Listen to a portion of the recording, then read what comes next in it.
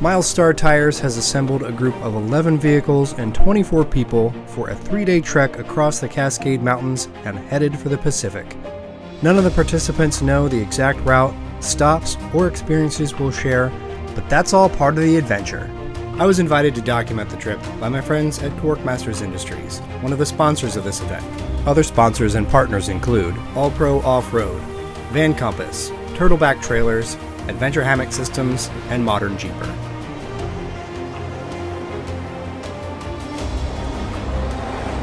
This is Expedition 4, the 4th event in a unique adventure series that Milestar Tires has put together.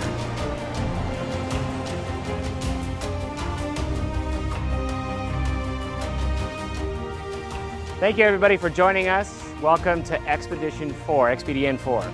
I know that there's been a lot of, let's say, lack of an idea of what you're doing. I appreciate you trusting me and trusting Chris to create a really good route. One of the challenges that we have where we're at is that this year there was record snowpack late in the season. So in April, at the beginning, it was 65% snowpack. By the beginning of May, there was 135% snowpack.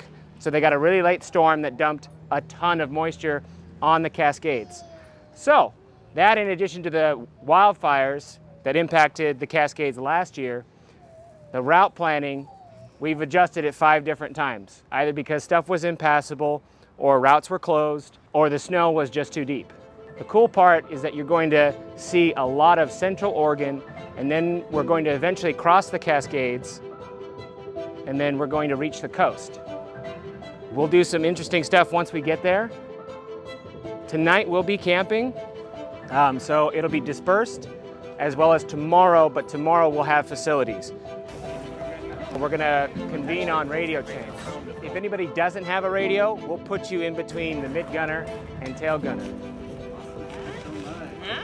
What size is she?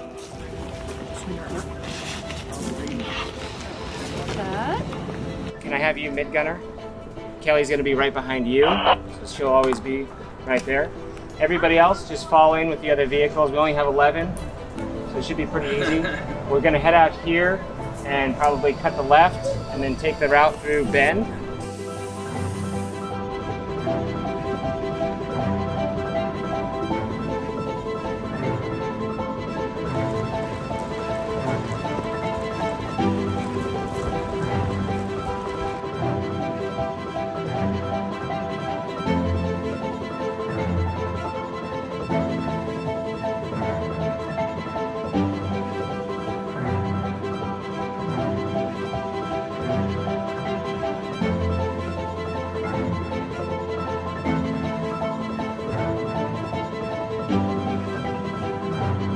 I think it's safe to say we are not in New York anymore.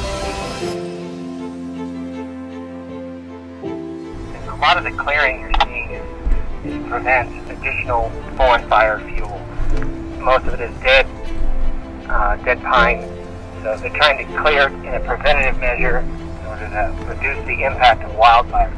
When you get to a clearing, one of the fantastic things is you're going to look at Broken Top, which is at an elevation of nearly 9,200 feet. It's unique because it looks like it just exploded, almost like the top of Mount St. Helens. So Broken Top is immediately in front of us. We'll be passing about mid-level of its total height, about 5,000 feet.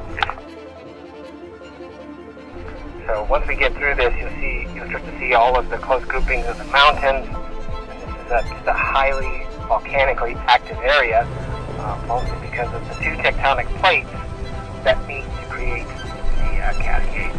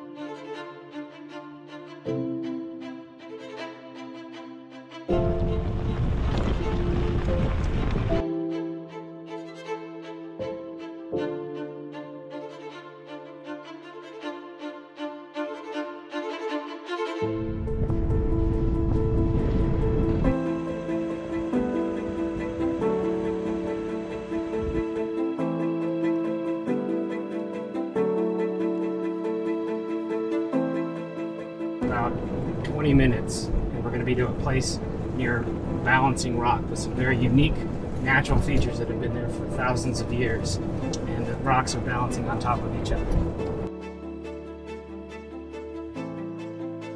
Our stomachs began to tell us it's time to find camp and eat, but the dispersed camping sites near Balanced Rocks on BLM land were not available, so we defaulted to Perry South Campground, right on the waters of Lake Billy Chinook.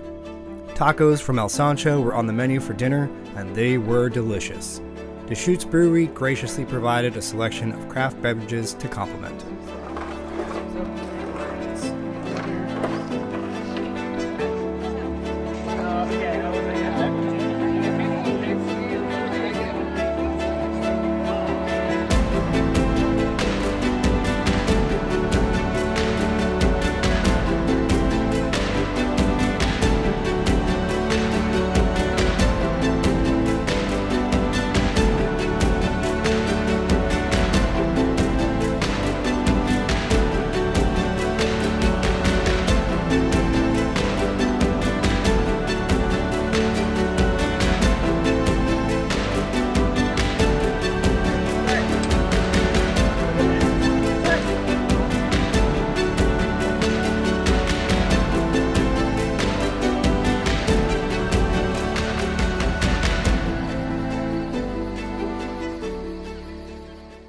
Good morning, everyone.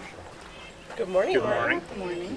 Good morning. Good morning. So enthusiastic. Today is going to be a fun day. Not as coursey, but it will be very contrasting. So we're going to go on one end of the spectrum of terrain to another. That's really all I'm going to leave you with. We'll get back down to Sisters, the city. We'll fill up in Sisters, and then we'll head up the highway, Highway 20. Highway 20 happens to closely mirror, within like a mile or two, the original Santiam wagon trail. It was used for over 100 years to get goods and supplies from the coast to the Central Valley here, over the Cascades.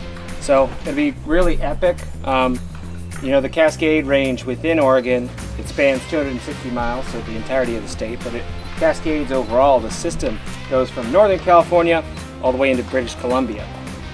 In Oregon, it's about 90 miles wide at its widest. So we're going to be crossing over it, dropping into the Willamette Valley today. More tarmac today. There's nothing we could do to get around it. Like I said before, the burns and the snowpack will just make it very, very difficult for us to traverse. But there is going to be a lot of opportunity for us to have fun today if you want to, or you can chill today if you want to.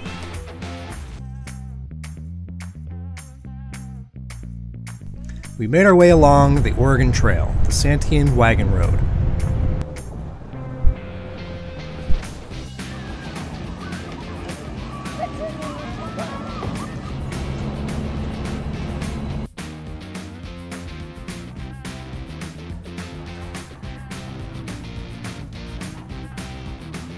Enjoying the minimal amount of dirt roads that we got to drive on that day, we had no idea the struggle with nature we were about to encounter.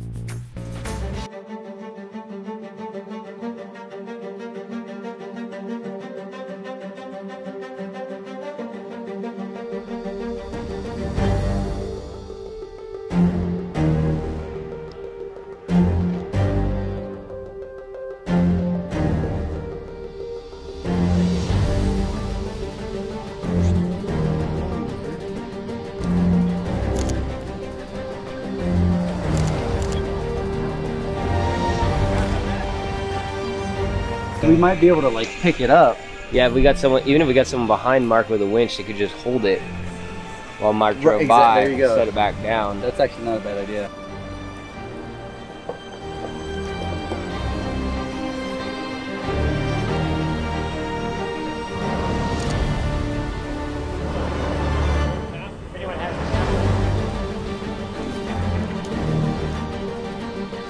So on Trail 845, there's a little bit of a downed tree here. We got some big vans with trailers. They don't quite fit. So we're gonna try to do some winching. Hey Martin, I need some pulling. And some cutting. Hopefully clear this road.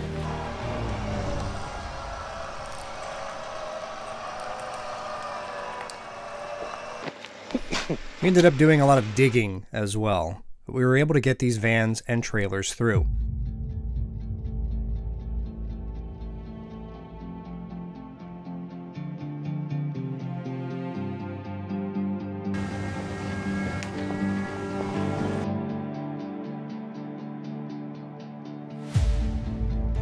The technical aspect of these downed trees, particularly for those members towing a trailer, did not end at the low bridge. There was another section of downed trees diagonally across the trail, and whoever cleared these logs definitely did not have full-sized rigs with trailers in mind. Here. Good. Stop. Okay. We need a little. Anderson, can you put a block in there? Let's get it just a nice little ramp. You're gonna stay straight. Don't turn. Beauty. Okay. Hey, driver.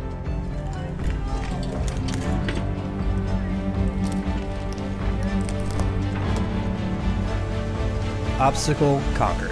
This was the last obstacle on the trail. We entered a large parking area along the side of the highway, where everyone aired up tires for the highway drive to the coast.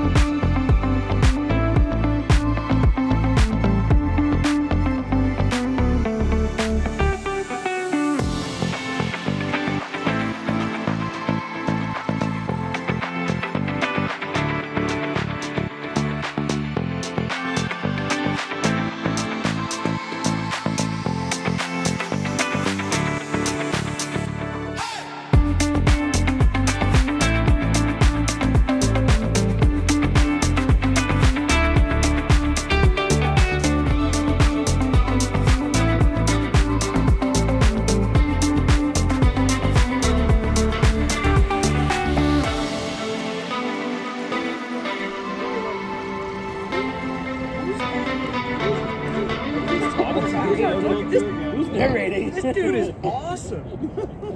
I tell you, this one's hard.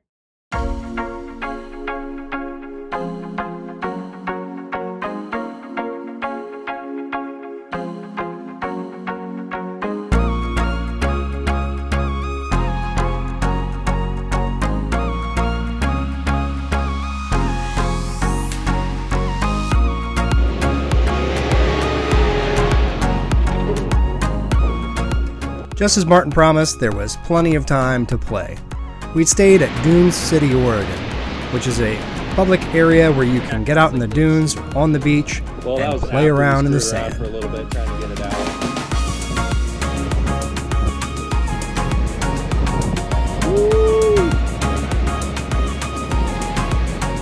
It's a fantastic restaurant that we're gonna go to. It's on the coast, so it's like that, but with food.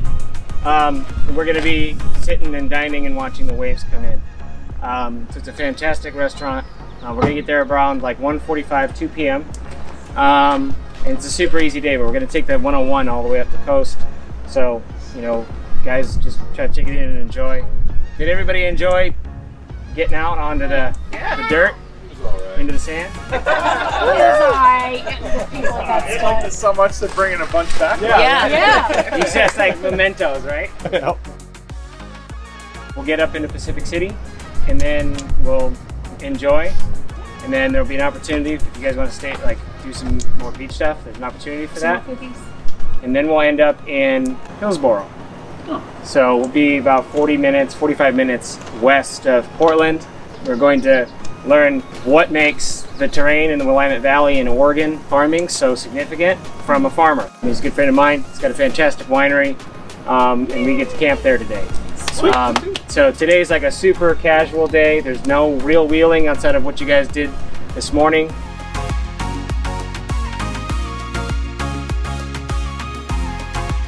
We're about to put together the last leg of this trip. We're headed to a good friend of mine's winery. But before we do that, I want to say thank you to Barry for lunch. All right, so we're gonna head out. It's an hour and like 38 minutes to the next spot. We wound our way from the coast inland to the vineyard we would be staying at tonight.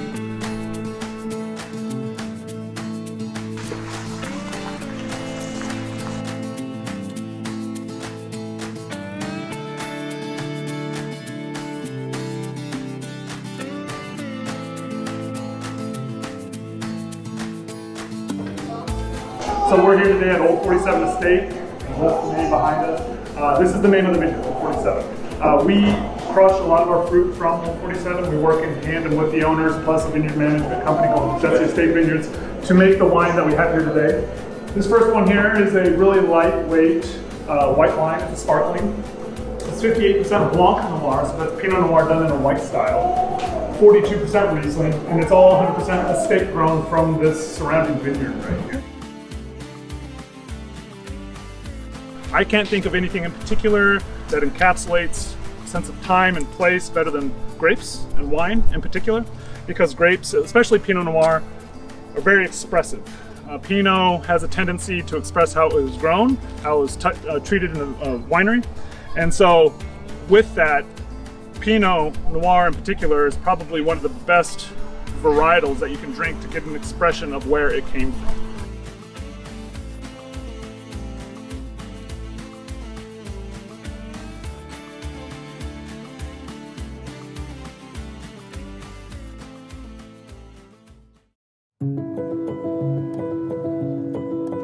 I don't think anyone was truly excited to wake up this morning.